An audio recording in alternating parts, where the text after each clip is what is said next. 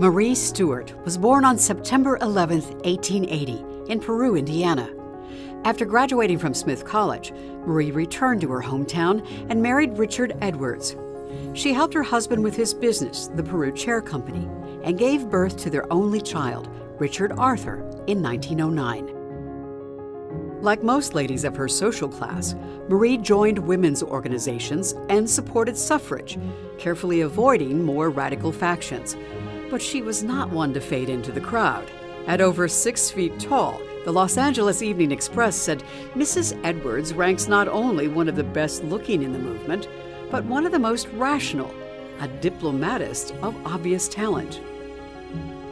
As president of the Women's Franchise League of Indiana, she helped Hoosier women gain partial suffrage through the Maston-McKinley Act in 1917, allowing them to vote in upcoming municipal elections.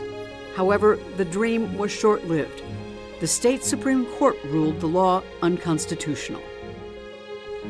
Undeterred, women across the country took the fight to the national stage. Marie continued her work with the Franchise League and simultaneously managed her husband's factory while he served in World War I.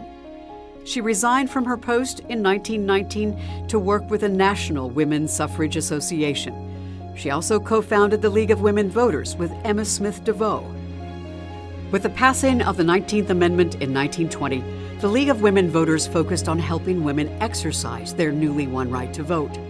Marie served as the first national treasurer and as the organization's vice president until 1923.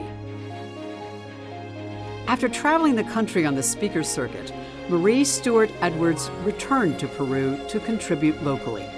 She was the first woman to serve on the Peru Board of Education. She chaired the WPA in her county during the Great Depression. She volunteered with the Red Cross during World War II, and she served on the State Women's Prison Parole Board in the 1950s.